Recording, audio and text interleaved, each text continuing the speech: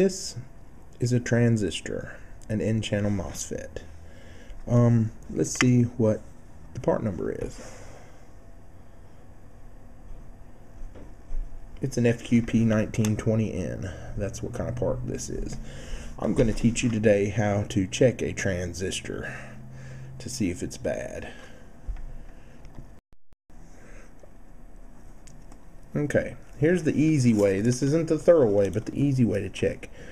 You would take your transistor and you would touch the probes to legs 1 and 2 on your meter to see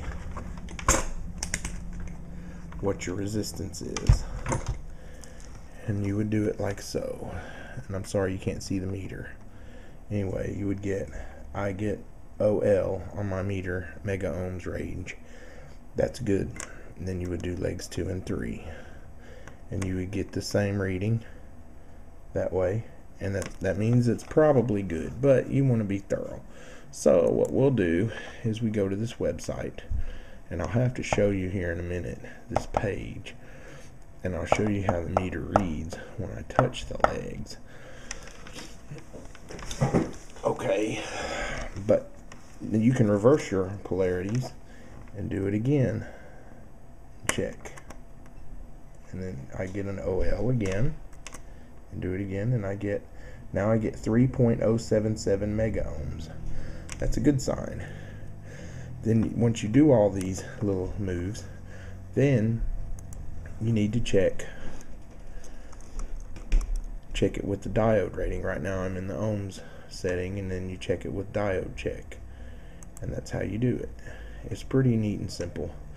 And there's a website you can go to with a chart that teaches you how to check a transistor the proper way to find out if it's bad. And I'll show you that shortly. But here's the way you would go. You would check. We're going to turn this sideways. Okay, first you would check legs 1 and 2 with the probe on the red probe on the left.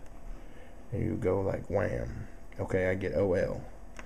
Then you would check with the red probe on the left and then leg 3, and you get OL. Okay, then swap your leads over, do the black one on the left leg and the red one on the center leg, and I get OL. That's another good sign. Then you would keep your leads swapped, and then you would go leg 1 and 3 same way, and you get OL. Then you would turn them around, put the red leg on the center, the black leg on the right, and you get OL. Then swap them back around, put the black leg on the center, as long as you're not shorting it, then your red one on the right, and I get 3.067 mega ohms. Well, in the ohms setting, it checks good. Now, we want to check it on the diode checking. So, we want to check it on diode setting. So then, we would go through the same steps again.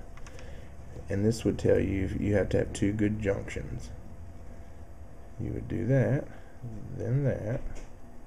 Okay, swap them around. And then you would do that, then that. Okay, so far nothing. And then you would do this and this, nothing. And you turn them around and hit these 2 like this, nothing. And then you would do this and this. I get 0.748 volts. That's one good junction. More than likely it's good because it is an N-channel MOSFET. So there you have it. That's how you check a diode. I'll be back I'll add some more to this video, or there'll be some more to this video here in a moment, and I'll show you the little applet page that I do. Well, I can show you now. Anyway, this is the applet page that I go to, that I check it with. And if you want to see the website, it's www.bca1.com. That's Basic Car Audio and Electronics website. It's pretty good, and it has an applet. Shows you how to check transistors. Simple enough. Bye bye.